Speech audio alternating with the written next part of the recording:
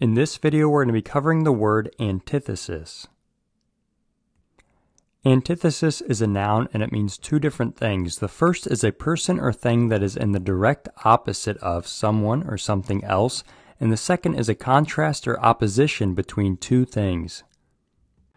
So here on Practical Lexicography, we're trying to help expand our vocabulary and learn new words. If I said don't read anymore, don't learn new words, that would be antithetical to our mission here.